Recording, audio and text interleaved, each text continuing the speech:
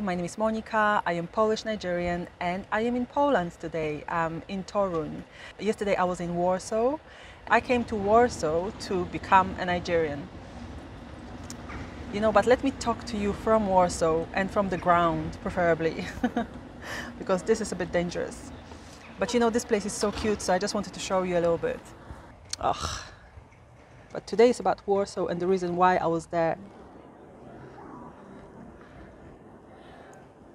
To cut the long story short, my dad was never able to produce a Nigerian passport for me when I was a child. So now that I'm a grown-up and I started traveling to Africa, this year was my very first time, I decided that I would love to have a Nigerian passport. Well, when I traveled to Ghana, which I did do this year, 2021, and towards the end of the year, I'm going to travel there again, most likely, if I'm able to. Each time I have to get a visa. It's £100 if you're getting it for 6 months, and you can only stay for 30 days, and you have to send your passport and your documents to the embassy in London, and you have to wait for about 2 weeks to get that back. So not the most convenient, and it is expensive. So for that reason and a few others, part of it being me wanting to travel to Nigeria and explore Nigeria for myself. I have never been. I really hope to be able to go soon. The Foreign Secretary, Dominic Raab, says he's alarmed by widespread reports of civilian deaths in Nigeria. Boko Haram on the rampage earlier this year in northeast Nigeria. Nigeria is in the grip of a kidnapping epidemic. Heavily armed gangs terrorize cities, towns, and highways. There are approximately 250 ethnic groups in Nigeria. The major ones are Hausa, Yoruba, and Igbo. Even though the official language of Nigeria is English, over 520 native languages are spoken throughout the country. Nigeria produced some exceptional minds celebrated all over the world. For instance, writers like Chinua Achebe or Chimamanda Ngozi Adichie. One of my favorite books is Half of the Yellow Sun by the latter. Then there is Nollywood, the Nigerian film industry, which is the second largest globally, well, reportedly. As described by BritishCouncil.org, Nollywood is best understood as referring to the process of filmmaking in Nigeria, where the films are produced using any and all tools available, adequate or otherwise. This can mean creating movies in volatile and uncertain conditions, often with incredibly short turnaround times. Nigerians are very resourceful, vibrant, they are hustlers and go-getters. I think that's what I like about the people the most. If you know anything about Africa, you had been to Africa, or you know about it from the source, then you do know that the Western coverage of what is happening on the continent is not balanced. Bad things do happen there. However, there are also many beautiful and amazing things that are happening in Africa, in Nigeria, and those are the things that we never hear about on the Western news. For that reason, and the other one that I mentioned, I want to get a Nigerian. I want to get the Nigerian citizenship, which I should be able to do because my dad is Nigerian. However, things aren't that straightforward. Ideally, I should do it in Nigeria with my dad being present, but it's not that easy.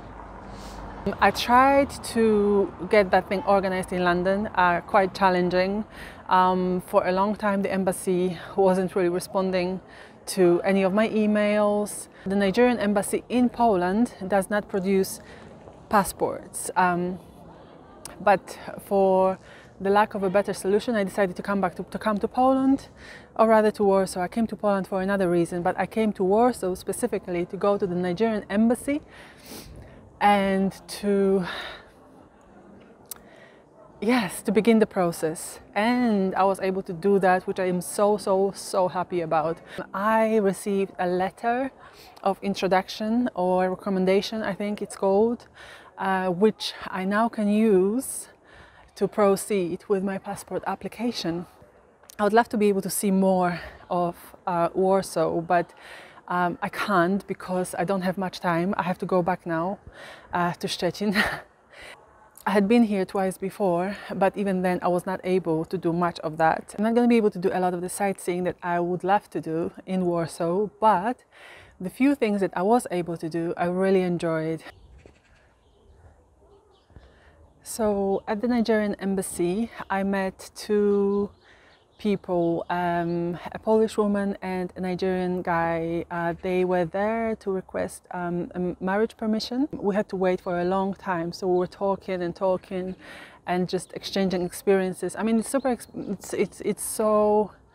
I love to talk to people, especially from different places, you know, from different countries. Poland is still behind many other European countries in terms of multinational variety, but I think, you know, we are.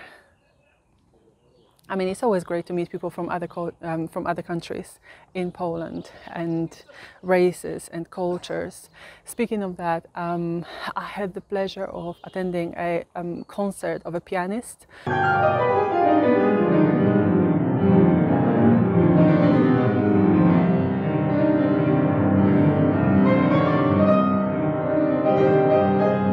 Was it Marcelo Silva? He's a Chopin pianist. Chopin is celebrated in Warsaw, in Poland, but in Warsaw specifically. And oh my God, it was such a beautiful concert. Another interesting thing about him is that he is Polish Bolivian. So his father is Bolivian, from Bolivia, and his mother Polish.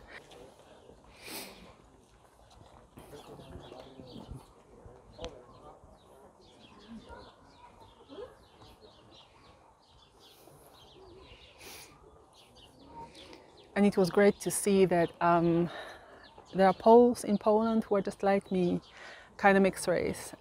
He was obviously Latino and Polish. And then at the end of the day, I decided to go to a coffee shop called Out of Africa. Out of Africa.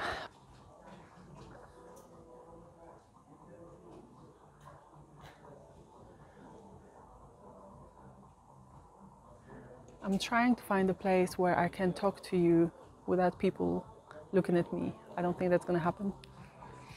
Okay, I'm going to end the vlog here for now because I don't want it to be too long. But if you are interested in my time in Warsaw, and most importantly, in my journey to becoming a Nigerian, please subscribe and press the notification bell not to miss the future posts. And yes, let me know what you think about this video. Did you find it interesting? What did you find the most interesting about it?